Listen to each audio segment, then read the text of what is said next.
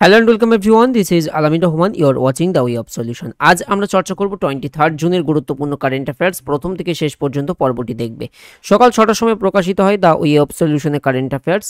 আর টেলিগ্রামে যুক্ত থাকবে ক্লাসের লিঙ্ক নোটিফিকেশন পাওয়ার জন্য। এছাড়া আমাদের ডালটন স্যার, ইমতিয়াজ স্যার দুর্দান্ত ম্যাথ এবং রিজনিং প্র্যাকটিস করাচ্ছেন। ফিরোজ স্যার বেসিক থেকে করাচ্ছেন।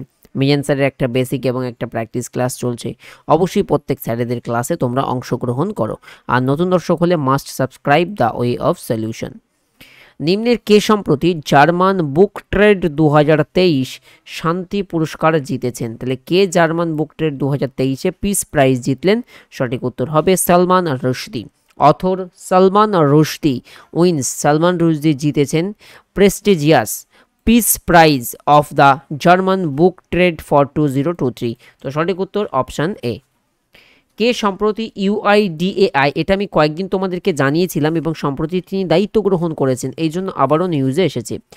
Unique identification authority of India অর্থাৎ ইউআইডিএআই, আমাদের যে আধার আছে না, আধার কার্ড, সেই আধার নিয়ন্ত্রক সংস্থা ইউআইডিএআই।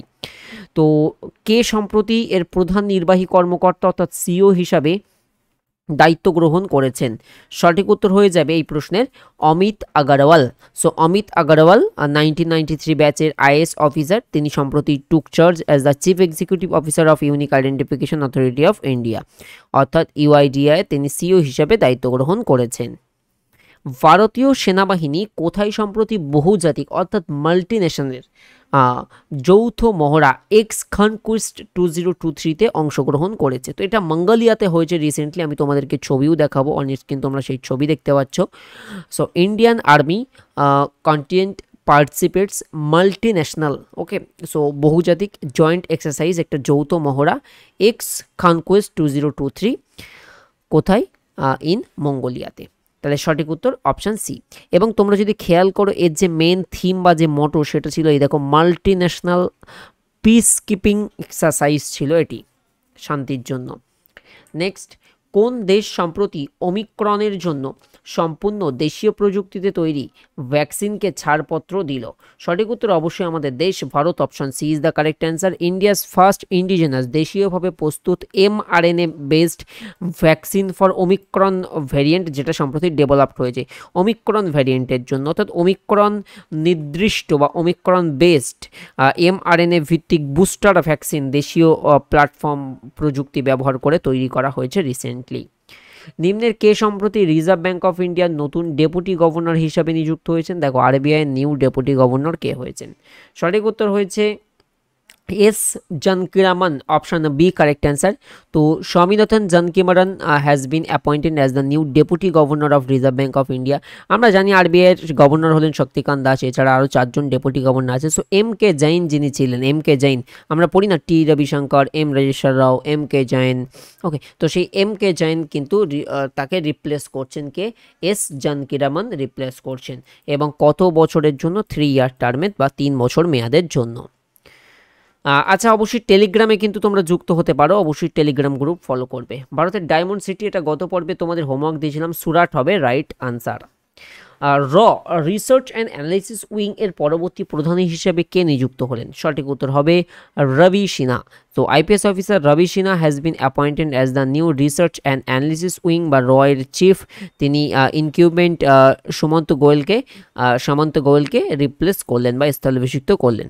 তাহলে ভারতের গোয়েন্দা সংস্থা রিসার্চ অ্যান্ড অ্যানালিসিস উইং বা র এর পরবর্তী প্রধান পদে দায়িত্ব পেলেন সিনিয়র আইপিএস অফিসার রবি Sinha, option C correct answer. কোন রাজ্য সম্প্রতি গুগল ম্যাপ ব্যবহার করে ট্রাফিক মনিটরিং প্রকল্প চালু করা হয়েছে? আচ্ছা, তোমরা আজকে যে দুটো হোমওয়ার্ক দেবো, দুটো সিম্পল হোমওয়ার্ক দিই। একটা বলো টুইটারের বর্তমান সিইও কে আছেন এবং ইউটিউবের বর্তমান সিইও কে আছেন। এই দুটো প্রশ্নের উত্তর তোমরা চটপট কমেন্টে জানাও। তাহলে কোন রাজ্য সম্প্রতি গুগল ম্যাপ ব্যবহার করে ট্রাফিক মনিটরিং সিস্টেম চালু করে? সঠিক উত্তর হয়ে যাচ্ছে তামিলনাড়ু। তো এখানে একটু আমাদেরকে খেয়াল রাখতে হবে, চেন্নাই পুলিশ কমিশনার বিশেষ করে এস জোয়াল লঞ্চ করেন একটা innovative traffic monitoring project in Chennai, যেটা ইউজ করা হয়েছে গুগল ম্যাপের দ্বারা। ভারত কোন দেশকে দেশীয়ভাবে তৈরি in service missile corvette INS কৃপান উপহার দেবে। তো ভারত এটা কোন দেশকে এই আইএনএসটি উপহার দেবে? তো সঠিক উত্তর হচ্ছে Vietnam. India two gift indigenously build, মানে আমাদের দেশীয়ভাবে তৈরি okay in service missile corvette INS কৃপান। তো আইএনএস কৃপান কাকে দেবে? গিফট, অ্যাজ এ গিফট ভিয়েতনামকে দেবে। তো ভিয়েতনামের রাজধানী কি? এটাও ভালো প্রশ্ন, আসে পরীক্ষাতে, চটপট কমেন্ট করো। 2 দিনের G20 লেবার এনগেজমেন্ট শীর্ষ সম্মেলন অনুষ্ঠিত হবে কোথায়? 2 দিনের G20 লেবার এনগেজমেন্ট শীর্ষ সম্মেলন, এটার কারেক্ট অ্যান্সার হয়ে যাবে Bihar. In Bihar, the capital city of Patna, ওদের রাজধানী শহর, is all set two host 2 days 2 দিনের G20 লেবার এনগেজমেন্ট সামিট, যেটা 22 এবং 23 জুন প্ল্যানিং করছে। বিশ্বের একমাত্র ফুটবলার হিসাবে 200তম আন্তর্জাতিক ম্যাচ খেলার রেকর্ড করলেন কে? অর্থাৎ মেল ফুটবলার হিসাবে। সঠিক উত্তর ক্রিস্টিয়ানো রোনাল্ডো।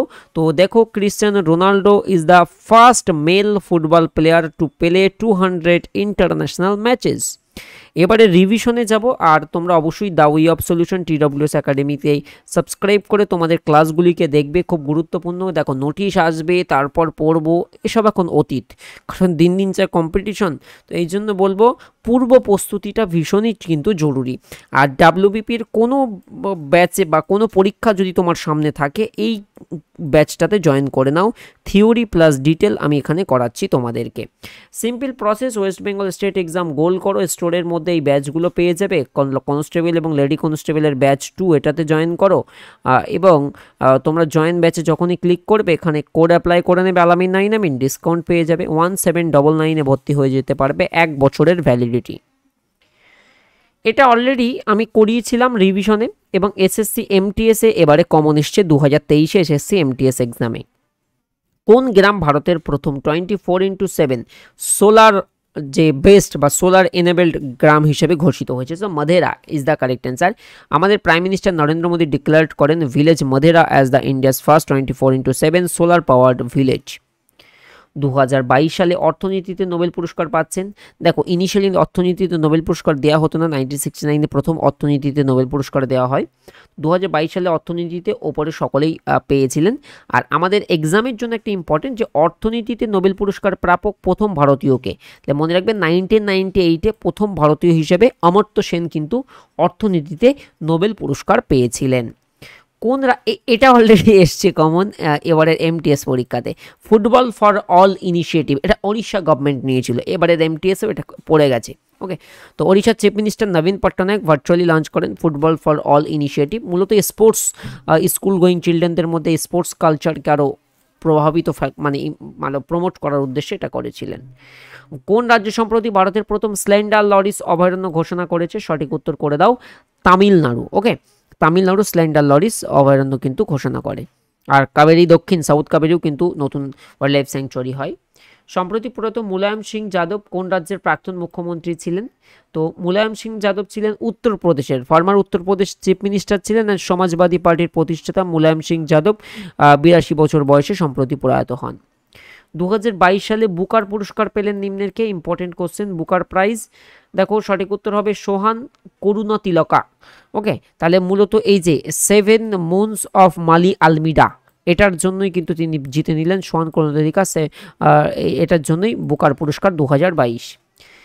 মহিলা এশিয়া কাপ বা ওমেন্স এশিয়া কাপ 2022 চ্যাম্পিয়ন হয়েছে সম্প্রতি Bharat. Option A correct answer. ফাইনালে শ্রীলঙ্কার মহিলা দলকে 8 উইকেটে হারিয়ে দেয় ভারতের মহিলা দল। এই নিয়ে 7মবার মহিলাদের এশিয়া কাপ চ্যাম্পিয়ন হলো ভারত।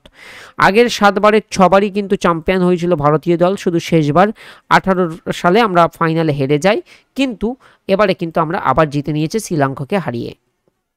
জর্জিয়া মেলোনি, এটা অলরেডি SSC MTS এবারে পরীক্ষা এসে গেছে, কমন এসে গেছে। বলছে জর্জিয়া মেলোনি সম্প্রতি কোন দেশের নতুন মহিলা প্রধানমন্ত্রী হিসেবে শপথ নিয়েছেন? সঠিক উত্তর হবে ইতালির প্রাইম মিনিস্টার হয়েছেন। ইতালির রাজধানী রোম, মুদ্রা ইউরো, প্রধানমন্ত্রী হলেন Giorgia Meloni. Police commemoration day, আর তোমরা অবশ্যই চটপট কমেন্ট করো আমাদের রাজ্যে কোন তারিখে পুলিশ দিবস পালিত হয়? তাই না?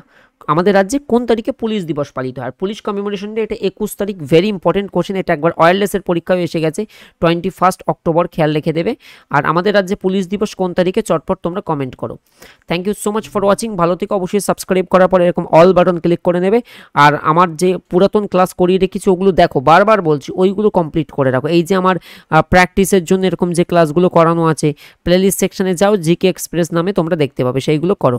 Thank you so much for watching. Ready to fight for competitive exams.